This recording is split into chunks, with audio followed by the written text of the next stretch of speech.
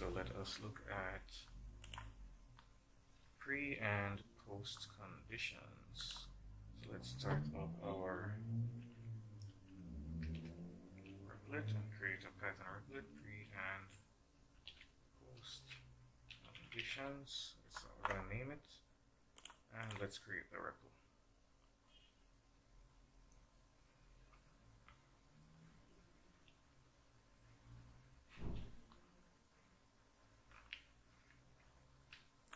Alright, so our precondition depends on what the user supplies. Okay, we need correct information to get correct output. So let's say we wanted to double a number. Let's create a function to double a number. Right, so it's going to take a number, and it's going to multiply that number by 2, whatever that number is. Okay, so num multiplied by 2. Alright, so let's come out with that function definition, and the user would call the function to double their number. So they would be expected to use the function name and pass the argument, let's say for example 50. So if we run this program with the correct arguments applied there, we get 100. We probably could have said something about this, but we'll just leave it at that. So if they, for example, put a string, right? So the precondition means we're expecting an integer in this case, right? So let me put a comment here. We are expecting a number. Well, it can be a integer or a float, alright, not a string. So when we run this, you see that it does something unusual, right? We're expecting to see 100, right? So we expected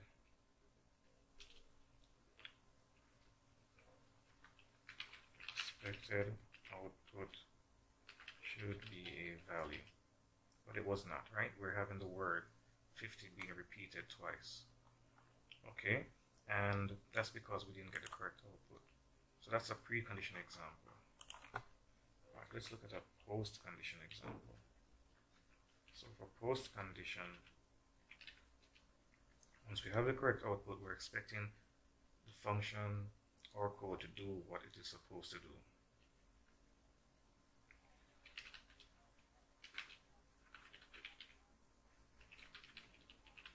Does what it is designed for.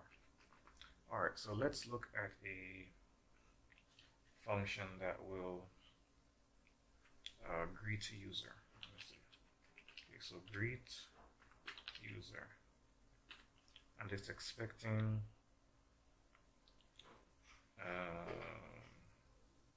let's have a name, and let's have a greeting. Alright, so we're taking two, we'll have two parameters there, so it's going to take two arguments, right? Then we will print, maybe I should have the greeting first, so let me put the greeting first and then name. So I'll put it in that order. Alright, so greeting name. Alright, so we're going to print the greeting and then a name. So let me just greeting plus, let's put some blank space there for when we print the name, and name. Okay, so if we let's let it work out the first time by giving it all the correct input. Let's say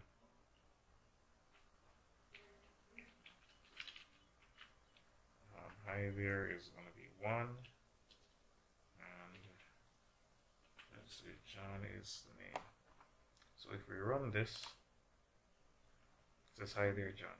Alright, now we actually this function does not violate the post condition. It's actually doing what it's supposed to be doing. Okay, so if we did something like modify it, so let's modify this.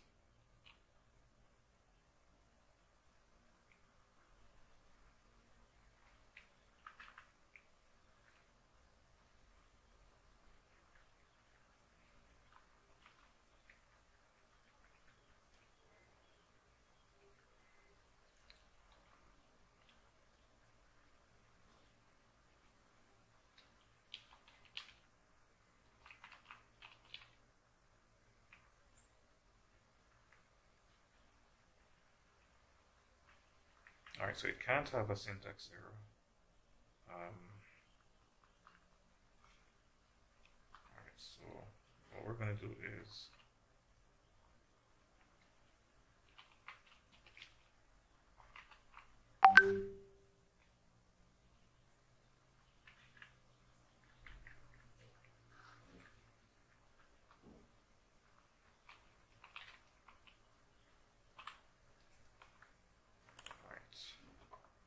now when we run the program, it's saying how are you doing. So the program works, but it doesn't greet the user, and it's not because we supplied the wrong information. Okay, so the user supplied the correct information, however the function does not greet the user as was intended. So what should have happened is, let's do a correct version of the function. Let me just copy this.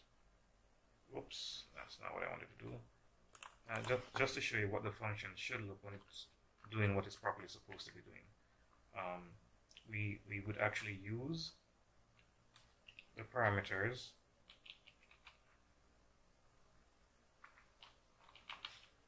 right, and then it would actually greet the user. Okay, so in other words, what we're basically seeing here is that the function was not designed properly. That's essentially what we're seeing.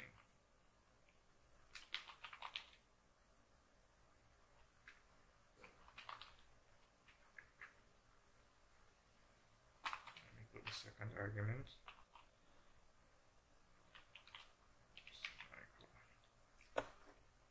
So if we run this, you see the second version of the function. This works properly. This doesn't violate any post condition, so this one is fine. But the function that prints the first version of greet user prints how are you doing, which is not using the greeting that the user supplied. It did not use hi there. It did not use John. So this one is creating an issue with post condition, right? It's not doing what it's supposed to be doing. Alright, so this is a simple example of what pre and post conditions are about. So you just need to make your own examples that are unique. You should be able to make 3 of them for either pre or post condition.